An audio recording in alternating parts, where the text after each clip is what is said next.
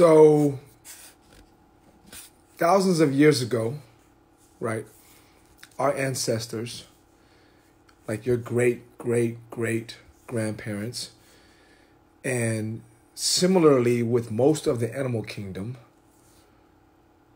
our ancestors had a way of living, a way of doing things. What's up, Coach? Right, so in order to survive, what's up, D Quick? In order to live, you had to eat. What's up, Big Mike? You had to eat. And so some of the villagers, some of the tribe, some of the people, our ancestors, some of the men had to go out and hunt and kill and get food, right? Or conquer, right? To expand the region that we live in, right? Some of the men had to go out and do that. Right? Some of the women in these same villages, in these same communities of our ancestors, some of the women had to go out and gather food in order for the rest of the village to live, in order for the rest of the community that you lived in to survive. Some men had to go out and kill and hunt. Some women had to go out and gather, right? But you know what? Some men got to stay back.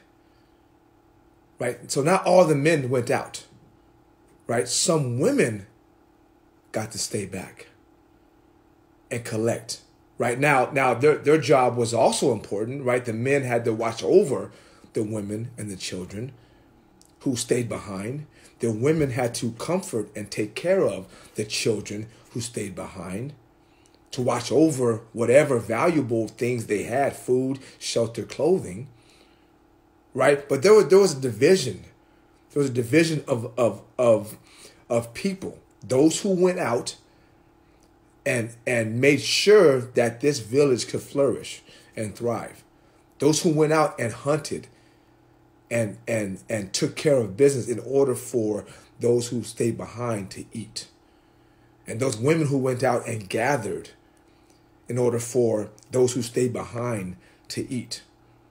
Right? Now, I'm not saying it's right or wrong. I'm not saying there's good or bad. I'm saying that that's how the history of mankind, of all animals, has thrived, has existed. There are some who go out and provide and risk life and limb in order to make sure those who stay behind have enough, right, nutrients, enough fuel, enough things to survive.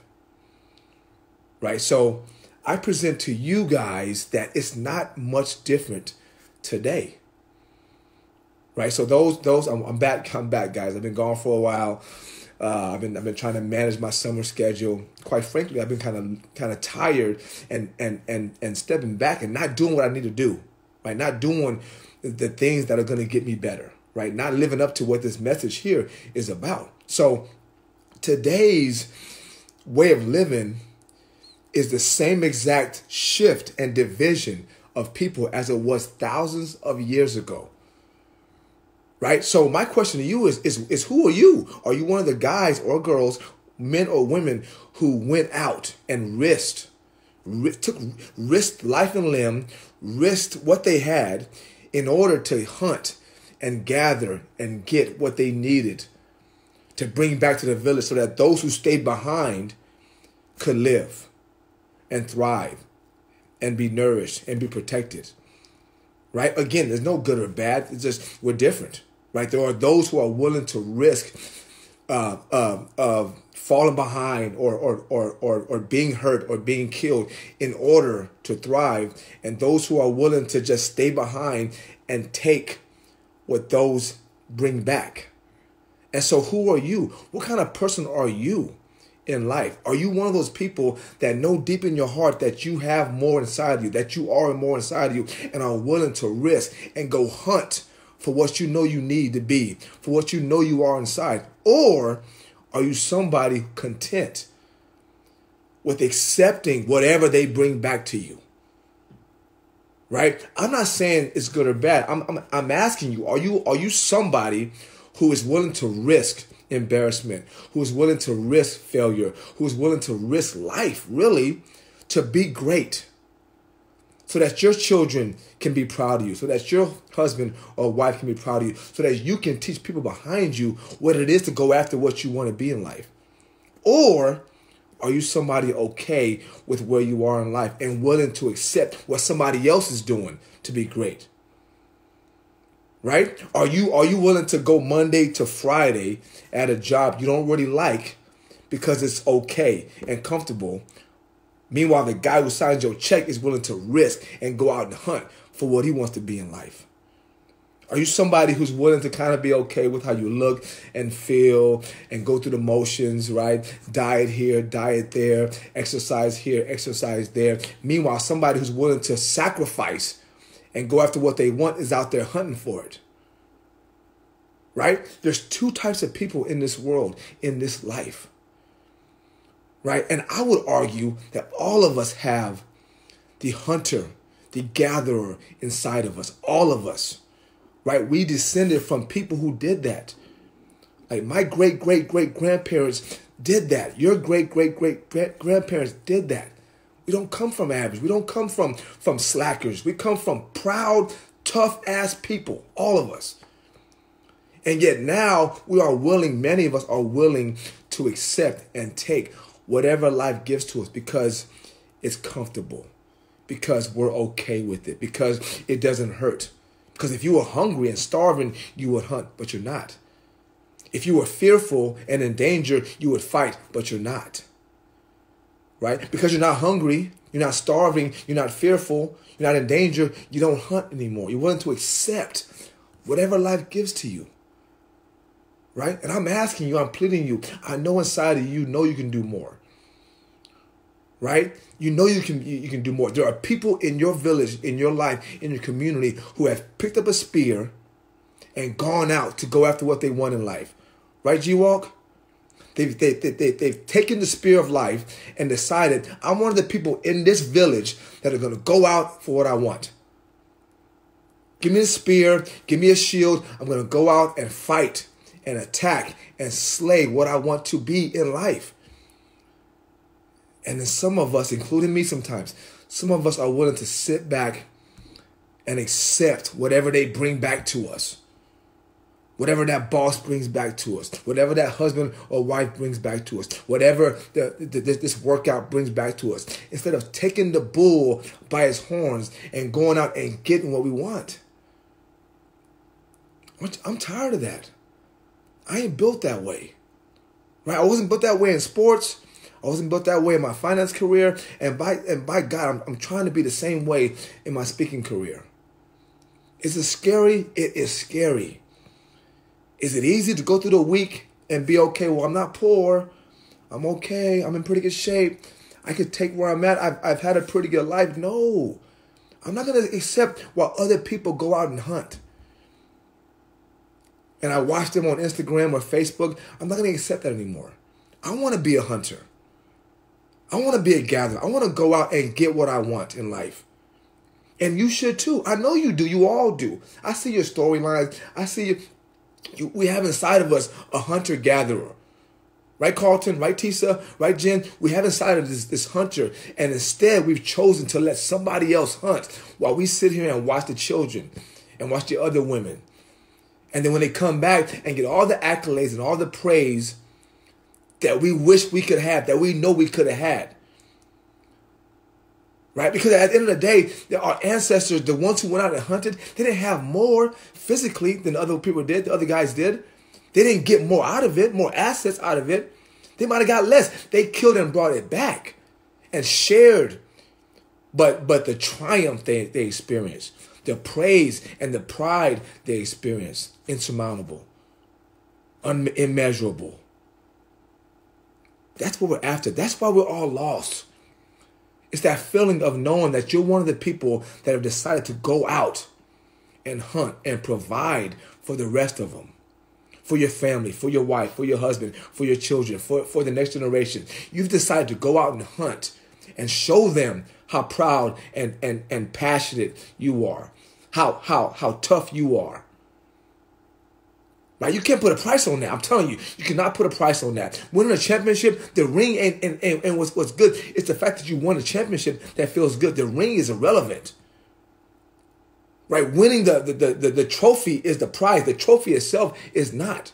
So when you go out and you hunt and you go after what you want and you bring back that tiger that you killed or the elephant you killed, that's the pride part.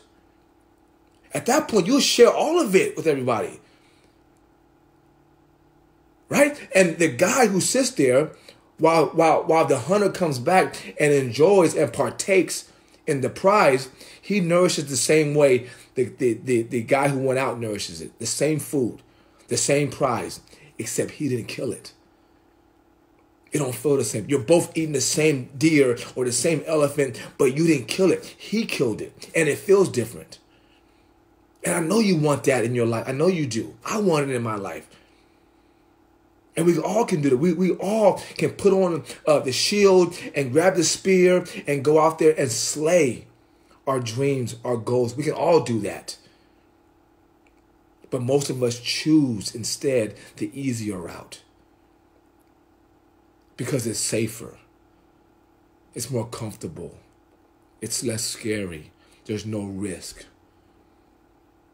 But I'm telling you, the risk that attacker, that quest is, the risk is minuscule compared to the reward. The reward is amazing. And you know it.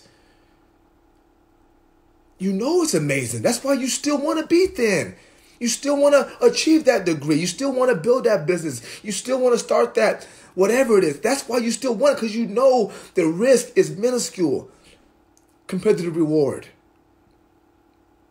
But we build up the risk, right? We let that risk dictate what we do in life. Let that risk talk to us. I have a saying in my boot camps, the same voice you have about whatever you're trying to do, I have the same voice. We all have the same voice. The difference is those who are great in what they do, those who go out there and slay their dreams, that slay their goals, they have conquered that voice. Right? They were afraid, but they went anyway. And now they come back and we wish we had done that. We wish we had went out there like they did. Well, let's do it. Let's go out there. Let's go hunt. Let's go hunt and stop waiting for somebody else to hunt and bring us back whatever they bring back. Let's go be great at fitness. Let's go be great in our marriage. Let's go be great in our bond with our children. Let's go be great in our business. Let's go be great in school. Let's go be great. Is it easy to sit back and just like not risk and get your B's in your classes and make a little bit of money, get a little bonus here and there, and have a decent relationship with your husband or wife and your kids? That's easy. No risk, no fear. But when you come back with that deer over your shoulder and you've conquered, there's nothing like that. Nothing like it. So I want you guys to keep that in mind. Keep that in mind, right? Are you going to be somebody who continues to let the hunters, the gatherers, go out there, right, and be great, and watch them on Instagram? Thanks, Carlton. Love you, buddy. And watch them on Facebook. And watch him or her start a business, and watch him or her lose 30 pounds, and watch him or her build a bond with his daughter and her son. Watch him or her have a great marriage. Watch him or her, be the top in their sales in their company. Watch all these guys do this stuff because they were willing to go out there and risk it. While you sit here doing okay, not starving, not in fear, not hungry, not in danger, but also not feeling what it feels like to come back with that triumph. I want that. I want to be a hunter in my life. I want to be a gatherer. I want to go out and bring back victory. Even if it means I might come back cut up and slashed and hurt and crying. I'd much rather do that than wait here and watch somebody else come back and get the triumph that I know I could have had, that I know you can have, that I know we can have. All right? So go out and hunt. Don't wait. Go out and hunt. Don't wait.